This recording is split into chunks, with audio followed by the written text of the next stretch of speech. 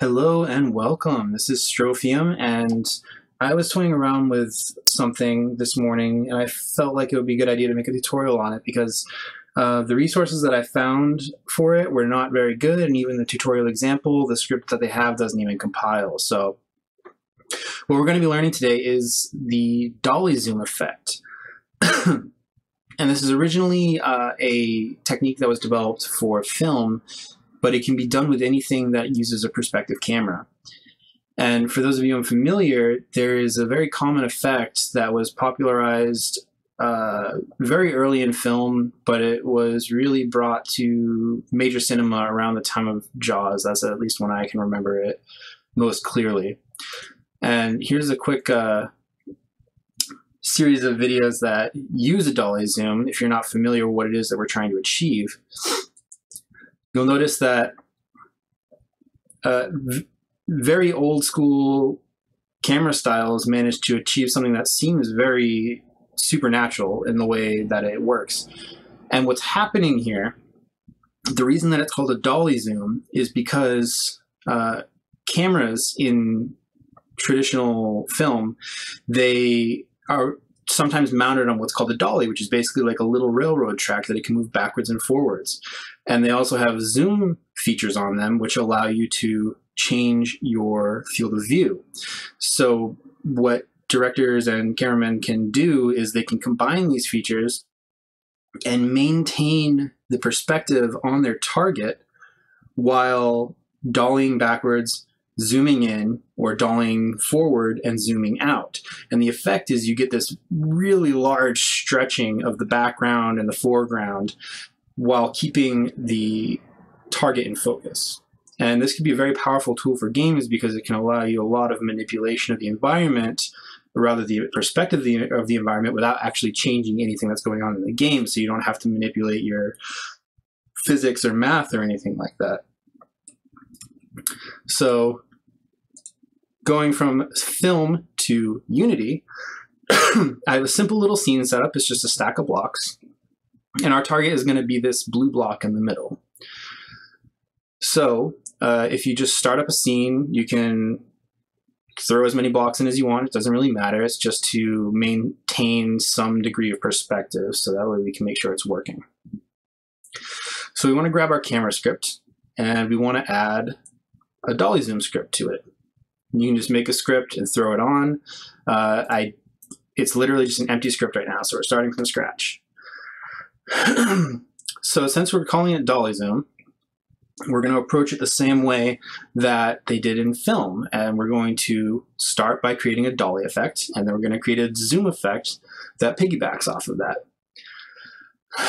So just getting started, we want to make sure that whatever object we're putting this on, that we have a camera. So we're going to say that we want to require a component of type camera. Luckily, Unity gives us these nice little attributes that we can add to our classes, so that this makes it so we cannot compile our scripts unless the object that we have this attached to also has a camera script on it. So that's really nice. And we're also going to create a local variable called camera, and this is going to store that camera that we know we're going to have. So in private void awake, we're simply going to create an initialize method, which is going to, oh my goodness. There we go.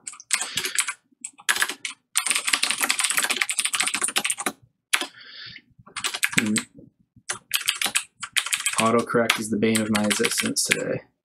Okay, so on initialize, what we're going to say is camera equals get component camera. Oh. And we can throw in a debug assert camera doesn't equal null. So all we're doing is we're just grabbing the camera that we know we have, and we're asserting that that camera is not null. This may seem a little redundant, but you can change components at runtime, so we just want to make sure that never happens. And you can think of debug assert statements as effectively free because they get compiled out in release mode. So using them liberally in your code is always very good because it gives you a lot more informative crash information. Because say somewhere down the line we have a script that removes the camera component of this, and then we wind up with a null pointer exception. We don't know when or why it happens. So he will get the exception as soon as we try to grab it and it's null. And that's all we have to do for the camera. But what we also want to do now is set up our Dolly effect. So to do that, we need a target. And we're going to expose that in the inspector. And this may look a little weird. A lot of Unity tutorials will just have you expose variables as public so they'll show up in the inspector. I think that's bad practice just from a general computer science standpoint, just code design in general. If it doesn't have to be public, don't make it public. And since we're allowed to manually serialize fields, I prefer having private fields that I serialize just so that way other scripts can't directly access it unless I allow it. So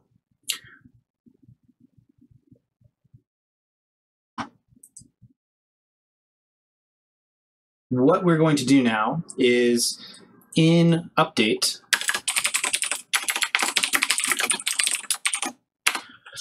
we're going to translate our camera back and forward along an imaginary dolly. Transform, translate, and we're going to grab vertical axis, and we're going to either move forward or backwards based off of that axis. So we're going to multiply it by vector 3.forward, and we're going to do it based off of delta time, and we're going to do it based off of some dolly speed. And we might as well specify this as well.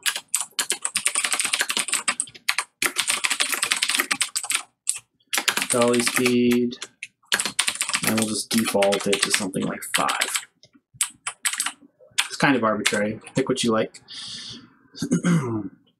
And that is all we need for the dolly effect. So we can just go into the script.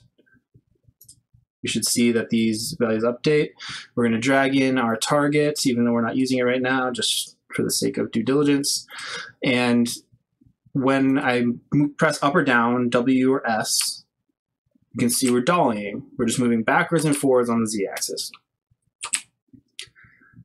And we get the normal perspective change that we would expect. Everything remains what we expect to be the same size. We see more of the side faces and less of the front faces. And you can see how our target is shrinking and growing, just like we would expect for a normal perspective. What we want to do is we want to mess with this. So that way when we're zooming in, our frustum height stays effectively the same relative to our square. So it will stay the same size relatively, and everything else will sort of bend around making sure that happens. So to do that, we need a couple helper methods. What we want to do is we want to be able to calculate the frustum height based off of a given distance from target. We want to be able to compute a field of view for the camera based off of the frustum height and based off of the distance from target. So we're going to throw in those methods now. Private float compute frustum height.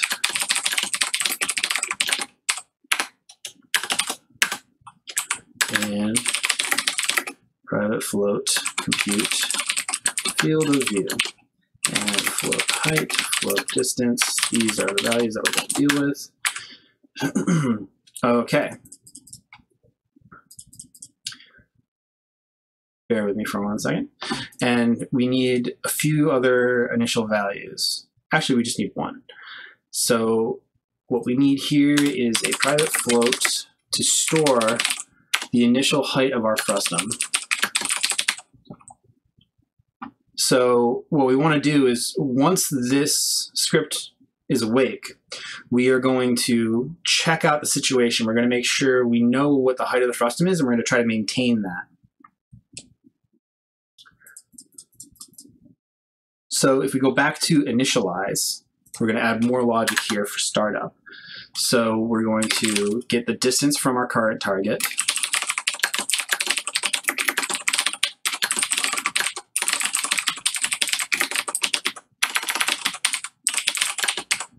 And then we're going to compute our initial frustum height.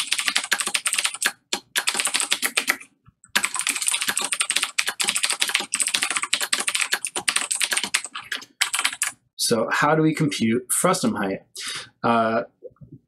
I sort of put these here logically initially, and I reapproached them later because I wanted to address this involves some trigonometry. So if you guys are watching this and you don't understand trigonometry, you haven't taken that class in school yet, or you're not interested in it, you don't have to worry about it. I'm going to give you the equation to make it work, and I'm going to try to explain it a little bit along the way, so you can understand sort of at a high level what's happening, rather than getting into the nitty-gritty of what a tangent or what an arctangent is. So as we're zooming in and out, we're going to need to compensate our zoom to make sure that the target remains the same size. And you can imagine a view frustum like a pyramid with the top chopped off. The small part of that pyramid with the top chopped off is our near plane. That's the closest point in space that we can see something. The bottom of the pyramid is the far plane. That is the farthest thing in the world that we can see. And the lines that connect those corners of the near and far plane, that is our field of view. So what we have to keep in mind with this dolly zoom effect is we want to be retaining the same mass of the inside of that view frustum. So as we're squishing it, we want to expand it. As we're raising it, we want to squish it from the sides. So you can think of it like everything around us 360 degrees is a pie that we have. And our field of view is a slice of pie that we want to get. And when we're dealing with circles and sections of circles, computing field of view on those is basically dealing with angles on circles, which you're going to have to use trigonometry to get. And the easiest way to do that is doing what I'm going to show you. So here's the equation. We're going to return 2 times the distance of the target times the tangent of the camera's field of view over 2, or times 0.5, times, and this is going to, the field of view over 2 is going to give us a value in degrees, but we want to compute the tangent in radians. So we're just going to convert that deg to rad. So this will give us the height of that frustum. And now we want to be able to compute the field of view based off of the frustum height. So we simply do turn 2 times the arctangent of the height over 2 divided by distance. And this is going to give us a value in radians, and we want to convert that to degrees.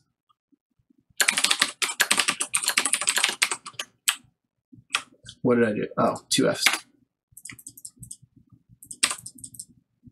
There we go.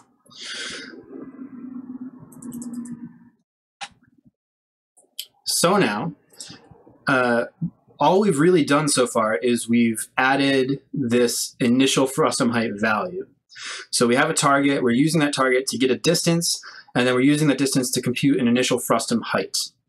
And this is just for our benefit. We're not changing anything in game yet. But what we're going to do is we're going to use this initial frustum height to determine our zoom based off of our dolly. So here's where we tie everything in together. So we're going to compute our current distance after we do a dolly.